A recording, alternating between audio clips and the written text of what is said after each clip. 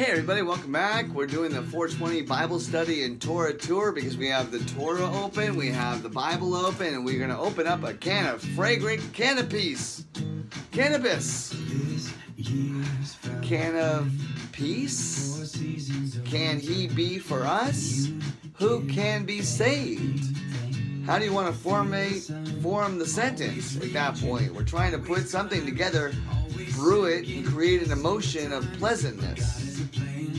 Ah, you get the message, do you? Or did you completely misunderstand what I said because I was sort of babbling? Well, we babble. The reason why he gave us the branch is it reconnects us, replugs us into our heart and our mind, not our stomach.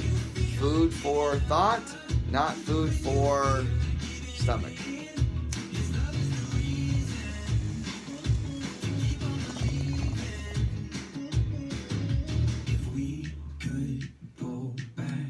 In time? Ah, the veil is now being removed because we realize that cannabis is good and God loves us and he gave us the aroma of his son in the form of a plant named cannabis. So God's mercy and Israel's unfaithfulness. So Israel cheated on God. They didn't believe. They started to get used to the Greeks and they started to fall in line with other people. And it's kind of like elementary school. And you go there and you learn your ABCs and you listen to the teachers. And really that's your only environment besides mom and dad, right? So you just have those two environments. But slowly you hear other words creep in and you see other people acting differently. And if you're at a Christian school and you go outside, you're like, oh my, what is that? And then you get to 6th, 7th, 8th grade, middle school. And then you get to high school and you're like, hey, I want to tap that. I want to try that. I'd like to try that, please. What's on the menu for today? And then all of a sudden you're in college. You're like, hey, I'm an adult and I can have a beer at 10 o'clock in the morning if they sell beer. And you do it. You try it because you're an adult. It's still poison. But now that I'm aware of how to take care of the body, is to feed it one thing, the aroma of food. That's it. Now, I have flavor, and I have mint ice cream, and I have this and that, but my food bill at Vons went way down. My cannabis bill shot up just a little bit. So my faithfulness or unfaithfulness to him, listen to the beginning of this. This is what the Lord says. Now, this is the Greek, so in your head, translate the word Lord, any God form of Lord, to Hashem.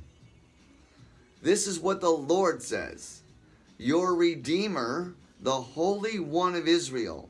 For your sake I will send to Babylon and bring down as fugitives all the Babylonians in the ships which they took pride. Hemp ship. Okay? It's made of wood. It's got rope and rigging and the rudder is the tongue.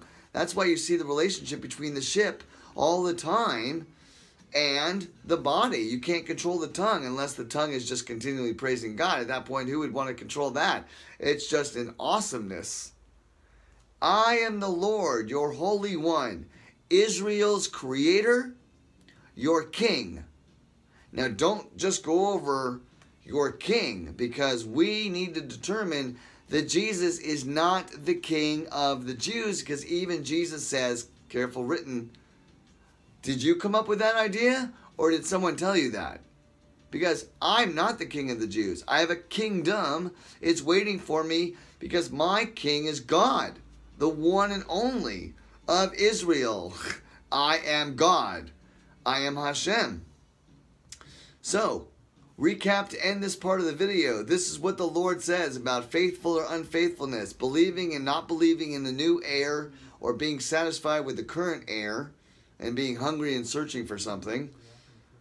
For I will bring down as fugitives all the Babylonians in the ships that they took pride. I, the Lord, Hashem, the Holy One, your Creator, your King. Baruch Hashem.